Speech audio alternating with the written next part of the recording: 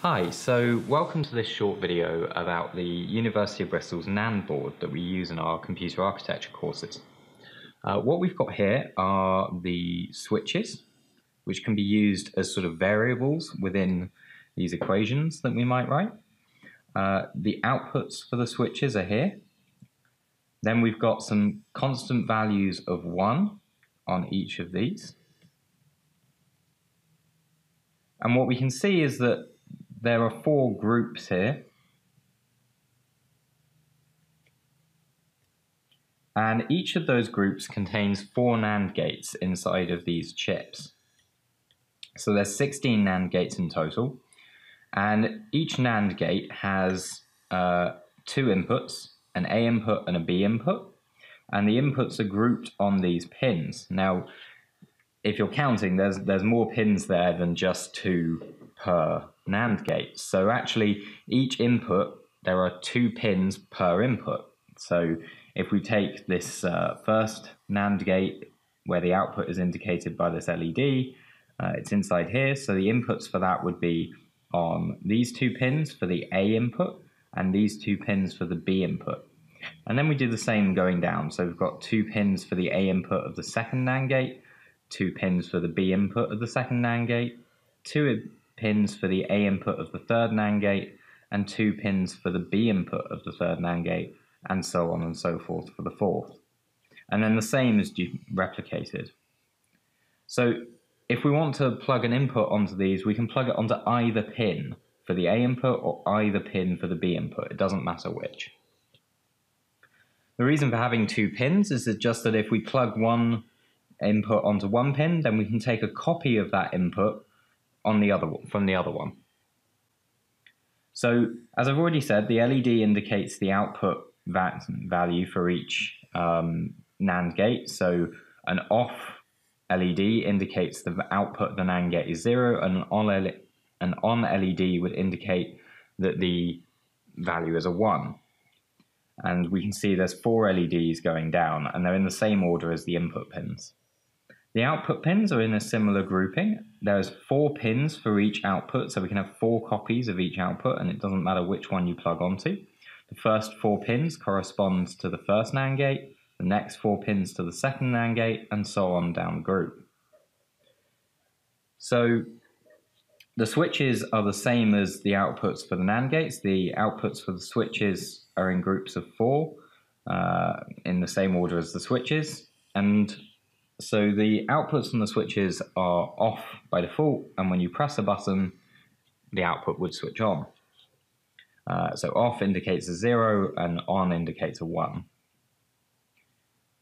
The inputs on NAND gates are off by default, which means that they're zeros if they're not attached to anything. And if they're attached to a constant 1, then obviously they're just a 1. These output a 1. You can plug that onto the input, give you a constant 1 going in.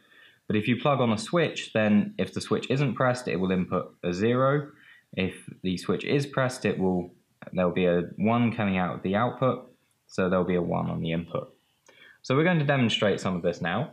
To start with, we've got to plug in the USB. And what we can see is that when we plug it in and nothing's wired up, all the LEDs are on. And this is what we'd expect, because NAND gates, when their inputs are both 0, 0 NAND 0 is a 1. So false NAND false is true. And the reason for this is that NAND means not and. So an AND gate says if one thing is true and the other thing is true, then the result is true. And not and is the inverse of that. So if one thing is true and the other thing is true, then the result of an AND would be true, and you invert that, so the result of a NAND overall is false. So we can now look a little bit at what happens when we plug stuff into this. So we'll start just by using constant values of 1. So we get a constant 1 from one of these single row pins, and then we can plug that onto an input. And we see that when we just plug 1 in, nothing changes, because 1 NAND 0 is true NAND false. So if we think about it, that's true ANDed with 0, which is, sorry, that's true ANDed with false, which is just false, and then we invert that so we get true. And that's the same, that doesn't change the output. So if we then take another wire and we'll grab another constant value of 1, and obviously it doesn't actually matter which one of these constant values I plug onto. And then we'll input that to the second input of our first NAND gate. So that's the row next to it. And what we see is that the LED switches off, indicating our output is now off. So that means we're getting a 0 or a false out of it. And this makes sense because true NANDed with true is false, as we established earlier. So that shows us that this is working as we'd expect it to do for that NAND gate. And we can chain NAND gates together. So say, for example, we wanted to build this circuit. What we have is 1 NANDed with 0, which we can build like this. So we're just not attaching anything to the second input of the first NAND gate. And then we want to build the output of that first NAND gate chained to another NAND gate. So I'm going to use the next one down. And we want to NAND that again with 1.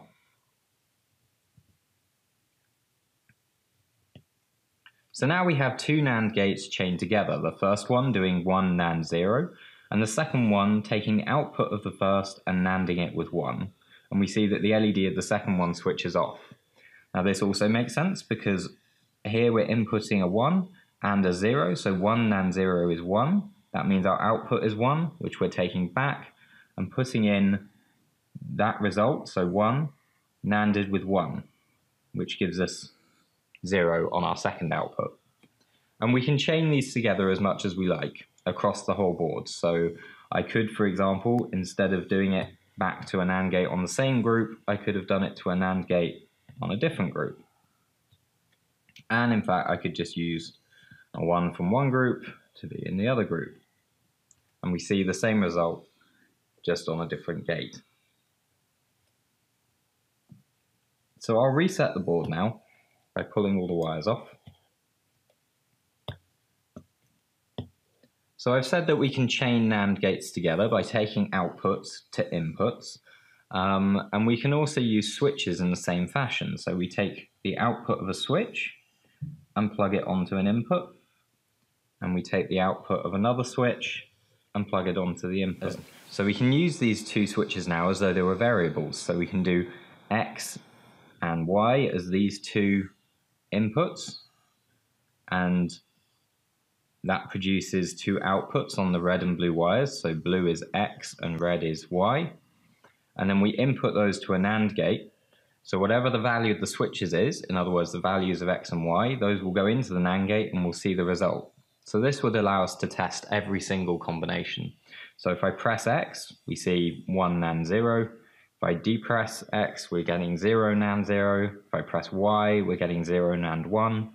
And if I press both together, we see the LED goes off because I'm now doing 1 NANDed with 1. Or another way of saying it would be true NANDed with true. Okay, so that gives us a way to bring variables into our system. We might then wonder, how can we build more complex things out of this? Well, by chaining gates together and doing interesting things to the inputs. So, for example, we should know by now how to build a NOT gate. So if we take an X variable, plug it onto one of the inputs, and now I'm going to take a copy of X and plug it onto the second input. And again, it doesn't matter which of the two pins for the B input I plug into. So I could plug it on there, or I could plug it onto the one behind, as so shown. So this now gives us X NANDed with X. And if we look on the truth table, that's either 1 NAND 1 or 0 NAND 0. And what we notice is that 0 NANDed with 0 gives us a 1. And if I press the switch, I get 1 NANDed with 1, which gives us a 0. And those are the only two possible combinations. So what we've created here is a NOT gate. So that's very useful. With a NOT gate, we can start to do more things. We know that a NAND gate is an AND gate inverted. But if we do not of a NAND gate, well, now we've inverted twice in a row, so they just cancel out. So we end up with what is just an AND gate. So let's see if we can build that. We could do X and Y on those two, and we could NAND them together. So now we get X NAND Y, and if we take the output of that and put it onto a second NAND gate, and now we're just going to invert that output by the same way we did before, so taking a copy of that input and putting it onto the one next to it. And now we see that the second LED gives us the result of X and Y.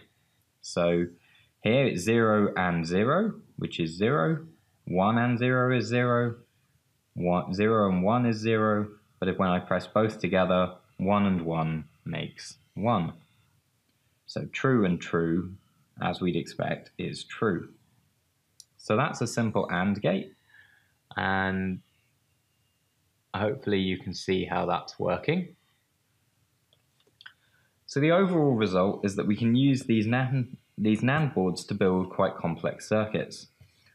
We can build everything from simple gates like this through to full adders. And in fact, if we get a second NAND board, then we can actually chain the results together from one board to the next if they're supplied by the same power supply, which you can achieve by plugging a USB cable into this one into the same into the same group of USB ports on a computer or multi-port power supply. If the power comes from different power supplies, then the voltage levels will actually be different and the boards won't function properly. So the last few things to cover is how well protected this board is. The board is protected against building bad circuits. So if we try to connect an output directly to some kind of constant value, it won't work. So if we connect a 1 directly to a switch, then what we're effectively doing is invalidating whatever the switch is, because the output is constantly being forced to a 1. Equally, if we try to wire the input of an AND gate to its own output, we see that initially that doesn't seem to change anything, but if we actually start wiring this together, then we see the LED goes dim, because now this NAND gate is essentially stuck in a very fast infinite loop, you could think of it as. So what's happening is the output switches to 0, and then that causes both of these inputs to be 0, which means the output should switch to a 1, and then it switches to a 1, and so forth, because this is just continuously inverting. So electrically, that's not really what's happening. What's actually happening is they're sort of shorting it out, but conceptually that's okay. That's what's happening. So we can't wire the output of a gate to its own input, but we can do it through multiple gates in a row. Yeah. So I'm now going to label what all these parts are. So here we've got switches.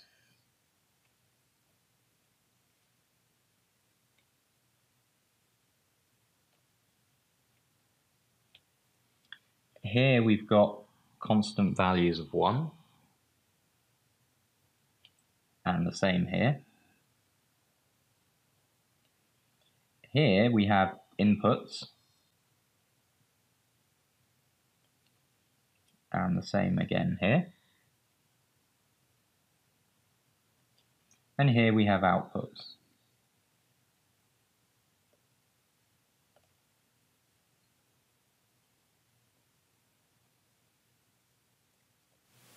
So these inputs are in groupings that I described. So we've got 4 pins, and they're separated into columns like this. So the first column in this orientation is the A input for a NAND gate, and the second column is a B input. So these are the A's, these are the B's. And these go to a NAND gate.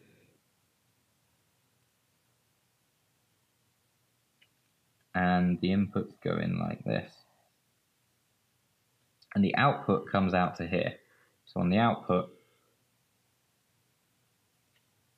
we have 4 pins, and what we notice is that all 4 pins are actually connected together on the outputs, and the 2 pins on the inputs are connected together.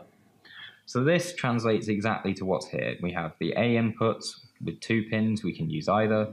The B inputs with 2 pins, we can use either. And the outputs with 4 pins, and we can use any of them. So, thank you very much for watching. Hopefully you now understand how to use these NAND boards a bit better. Good luck in the labs.